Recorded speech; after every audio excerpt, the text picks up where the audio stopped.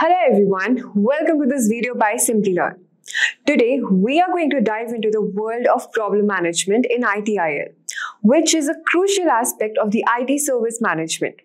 Before we get into the topic, let's start with some basic terminologies and understand how ITIL is connected to this concept of problems. ITIL, or the Information Technology Infrastructure Library, is a widely adopted framework that provides best practices for delivering high-quality IT services. It helps organizations align their IT services with business' needs and ensures seamless operations. So what exactly is a problem in the context of ITIL?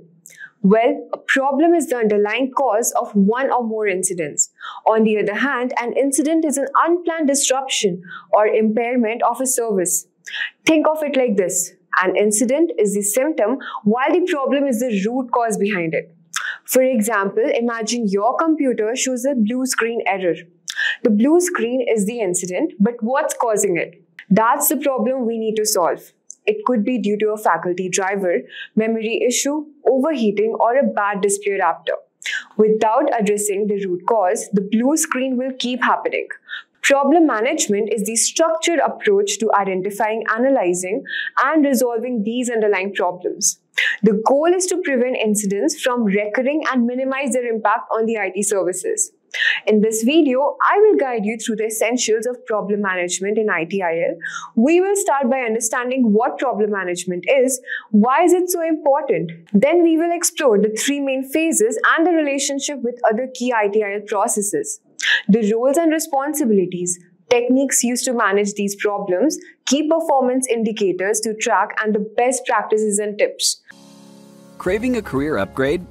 Subscribe, like, and comment below. Dive into the link in the description to fast-track your ambitions. Whether you're making a switch or aiming higher, Simplilearn has your back. If you are interested in this field and want to become a certified ITIL professional, join Simplilearn's ITIL certification training course. This course is designed to guarantee your success on the first attempt, helping you ace the ITIL Foundation exam. Earn 22 PDUs with our comprehensive learning experience featuring over 30 quizzes, 4 mock tests, 6 simulation assessment, and more than 100 premium exam questions. Engage in both live classes and self-paced content, complete with real-life case studies and quizzes. Enroll now and take the next step in your ITIL journey. So do not forget to check out the course in the description box below and in the pinned comment. Without further ado, let's get started. So let's start with what is problem management in ITIL.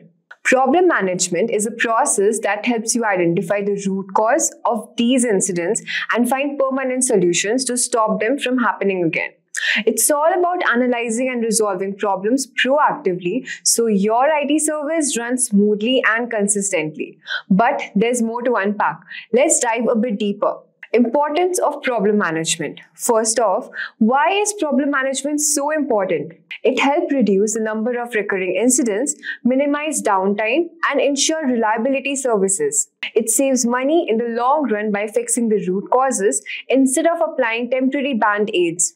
It keeps your customers happy by providing stable and consistent IT services. It also helps you improve your processes by identifying the areas that need optimization. To understand the importance of problem management, let's look at a real-world example of a company where employees frequently face system crashes due to software conflicts. Each time this happens, productivity takes a hit, causing delays and frustrations. Initially, the IT team applies quick fixes, but the crashes keep recurring. With problem management, the IT team investigates the root causes of these crashes and discovers that a recent software update is incompatible with the other applications. By identifying the root cause, they roll back an update and implement a compatible version. This permanent fix not only stops the crashes but also improves overall system stability. As a result, employee productivity increases and the company saves money by avoiding repeated downtime and support cost. Let us now discuss how does a problem management work. Let's break down the stages with our example. Problem identification.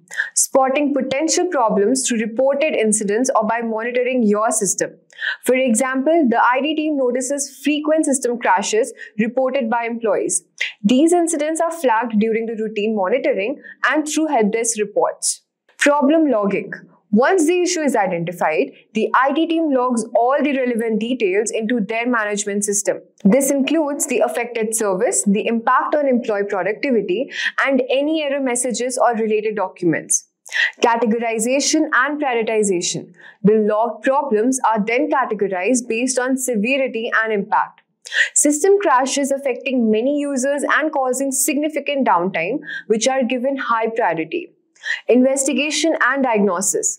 The IT team conducts a thorough investigation using trend analysis and cause and effect diagrams, discovering that the crashes began after a recent software update, indicating a compatibility issue with existing applications. Workaround and escalation. To minimize disruption, a temporary workaround is implemented. This might involve rolling back the software update on critical systems while a more permanent solution is developed. If the problem is complex, the issue might be escalated to specialized technical terms. Problem resolution. The IT team works on a permanent fix. They develop a compatible software version or a patch that resolves the conflict, test it thoroughly, and then deploys it across the organization. Problem closure.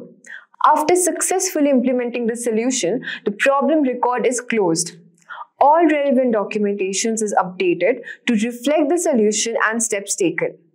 Then we have review. The final step is review of the entire process to identify any lessons learned or areas for improvement.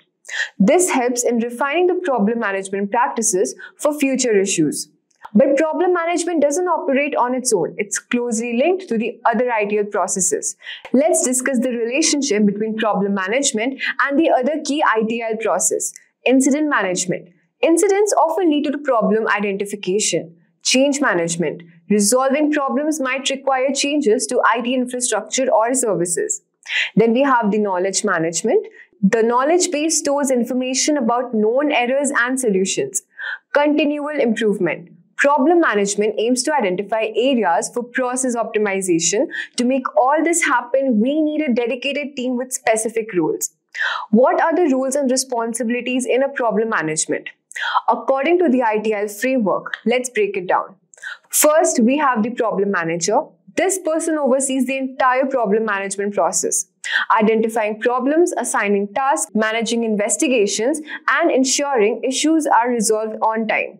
Then there's the problem owner. They handle specific problems, find the root causes, develop solutions, and work with stakeholders to fix the issues effectively. The technical analyst. They dig into the technical details of problems, conducting thorough investigations to find solutions. Then we have the service desk team logs and categorize problem records, link them to existing incidents, and find initial support before escalating them to problem management. The change manager assesses how problem resolutions affect IT infrastructure and services, ensuring any necessary changes are planned, tested, and implemented correctly. Lastly, other IT support teams like application networks, database support may also be involved depending on the problem. In ITIL, these roles work together to identify, analyze, and resolve problems quickly and effectively, minimizing the impact on the business and maintaining the quality of IT services. Each role is crucial to the problem management process, ensuring everything runs smoothly and efficiently. So how do we effectively manage these problems? Let's discuss some of the techniques used to manage the problems. We can use techniques like root cause analysis to find underlying causes. Then we have the trend analysis to spot patterns and recurring issues. The fishbone diagram to visualize problems. Then we have the brainstorming sessions to generate solutions. Known error databases for quick reference. Let's talk about what KPIs should you track. To track our effectiveness, we monitor key performance KPIs such as number of open problems, average time to resolve problems, percentage of recurring incidents, cost of problem management activities, customer satisfaction with problem resolution. Let us now talk about some of the best practices and tips for effective problem management in ITIL. First, foster a culture of problem reporting within your organization. Encourage everyone to report issues, no matter how small, to catch problems early. Establish a clear process and procedures so everyone knows their role and the steps to follow. Invest in training to develop strong problem management skills across your team. Leverage tool and automation to streamline the process and make it more efficient. Collaborate across IT services management process to ensure a holistic approach to problem solving. Finally, continuously reviewing and improving your practices based on your feedback and experiences. By implementing these practices, you can keep your IT services running smoothly, save money, prevent recurring issues, and keep your customers satisfied. So there you have it, folks, a comprehensive overview of problem management in ITIL, complete with real-world examples, techniques, and the best practices. And with this, we have come to the end of our video. If you enjoyed this video and found it valuable, do not forget to like and share. If you have any questions, you can drop them in the comment section below. Thanks for watching, and I'll see you in the next video. Hi there, if you like this video, subscribe to the Simplilearn YouTube channel and click here to watch similar videos. To nerd up and get certified, click here.